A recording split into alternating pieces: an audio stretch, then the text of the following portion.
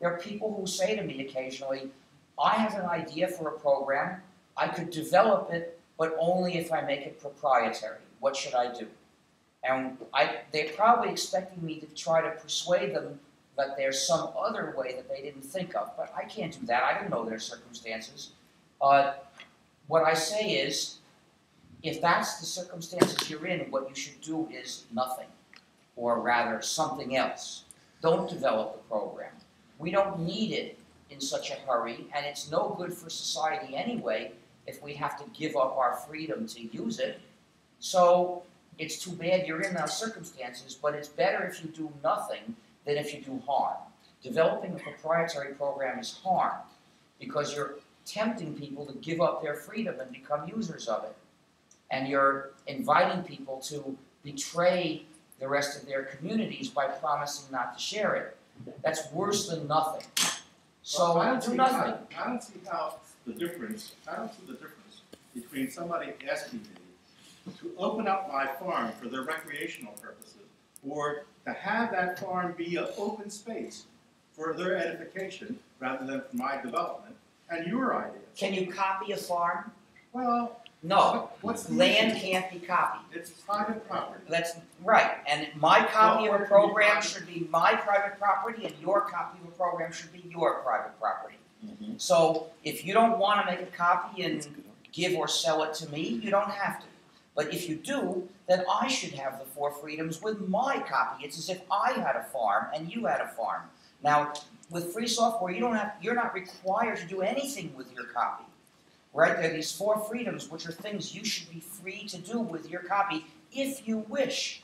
But you're not required to do any of them. They're not obligations, they're freedoms. And likewise, if I have a copy, I should have the same 4 freedoms. So if you imagine a farm copier, then you will be able to understand the issues. I have to say that if the philosophical baggage that you associate with this movement was part of it in my consideration about when I started using the Linux kernel and its accoutrements, I would never have done that. Fine, you don't have to. It's maybe you want to subjugate people. No. Well, I don't think it's right to subjugate people. I don't know what you actually do. So I won't say, I don't know for sure that what you're doing is wrong, but you seem to be arguing in favor of doing things that are wrong based on an analogy that makes no sense at all. A program is not much like a farm. You can copy a program with your computer. You can change the source code and recompile it. There are no copiers for farms and no source code either. We have some other people who'd like to comment. Yeah. You said there were less than a handful of totally free distributions. What makes some more popular distributions not? They contain non-free software.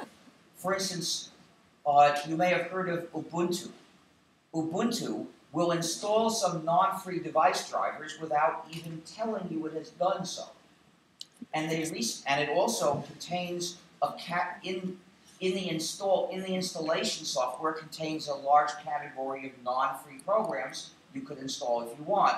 And they recently made some sort of cooperation deal with another distribution, which used to be called Windows, which is full of non-free software. And what this shows is that when the developers of a distribution decide that it's okay to have non-free software for some practical reasons, they tend to find it convincing to put in more and more. Now, another you may have heard of is Debian. The official Debian Linux system is entirely free, but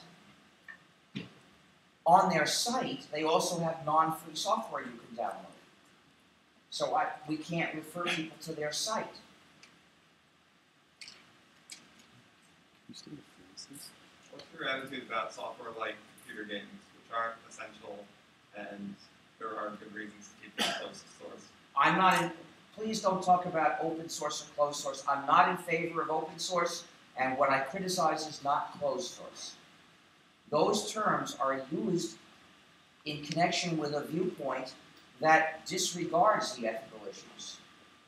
that only cites practical convenience as values.